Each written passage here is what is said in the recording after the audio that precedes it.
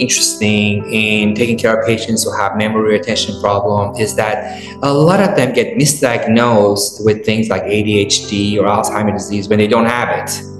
And it's because a lot of doctors just look at one component of the patient's symptoms, their cognitive issues. They don't appreciate that anxiety or fatigue or insomnia, these non-cognitive issues can be the cause of the memory retention problems. So it's not that the patients had ADHD or they have Alzheimer's disease.